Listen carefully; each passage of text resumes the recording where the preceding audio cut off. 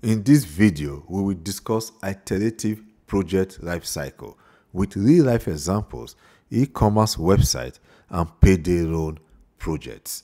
We will use software development project domain to explain the iterative project lifecycle.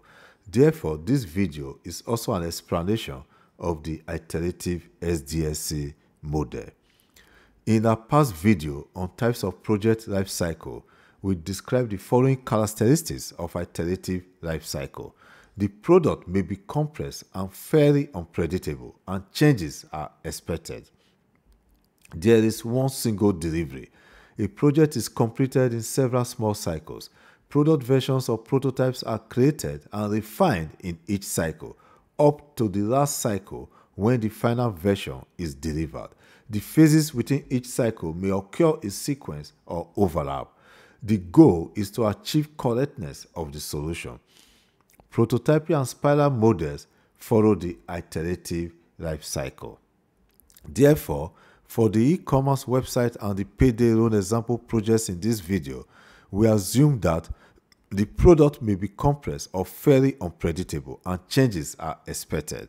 There is need to show development progress to the customer and gain a better understanding of the product. It is desirable to have one single delivery in the last cycle after several cycles of refinement.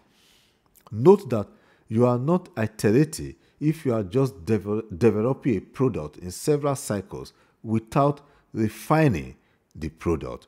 Also, in the iterative life cycle, each product version could include requirements from different modules or sections of the product, as there is often the desire to build as much cross-section of the product as possible in each cycle.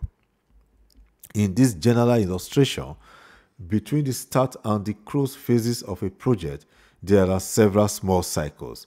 The phases from requirement analysis to test are repeated in each cycle and could occur in sequence, in parallel, or overlap. Delivery is done in the last cycle. We will use sequential phases in this illustration. So, in the first cycle, the first product version is created but not deployed. The feedback received is used to modify the first product version in the second cycle, and new features could also be developed to create a second product version which is not deployed, and feedback is received. Likewise, in the third cycle, the third product version is created and feedback is received.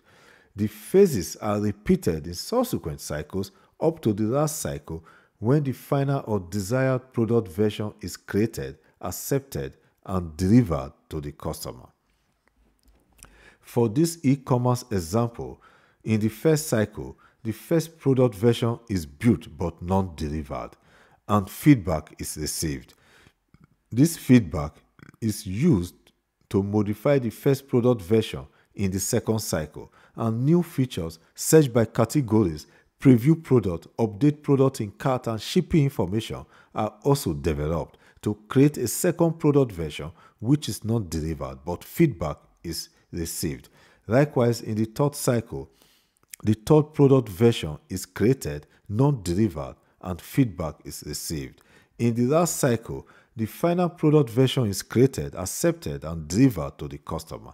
Note that in this example, each product version includes requirements from the four modules: search product, inspect product, shopping cart, and checkout.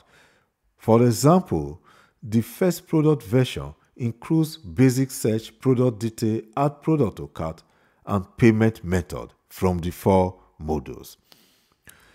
Also, for the Payday Run example, in the first cycle, the first product version is built but not delivered, and feedback is received. This feedback is used to modify the first product version in the second cycle, and new features, view and update profile, view a standing loan, pay by email transfer, and approve loan application are also developed to create a second product version which is not delivered, but feedback is received. Likewise, in the third cycle, the third product version is created, not delivered, feedback is received. In the last cycle, the final product version is created, accepted, and deliver to the customer. Note that in this example, each product version includes requirements from the 4 modules: client profile and income, role requests and utilities, role payment, and admin utilities. For example, the first product version includes registration and login, apply for loan online, view and set payment schedules, and verify client job and income from the 4 modules. So in summary, we use iterative life cycle for projects where the product may be complex or fairly unpredictable and changes are expected, where there is need to show development progress to the customer and gain a better understanding of the product, where it is desirable to have one single delivery in the last cycle after several cycles of refinement. Thanks for watching. Please drop your comments, subscribe, and hit the bell button so that you get notified when we come up with new videos.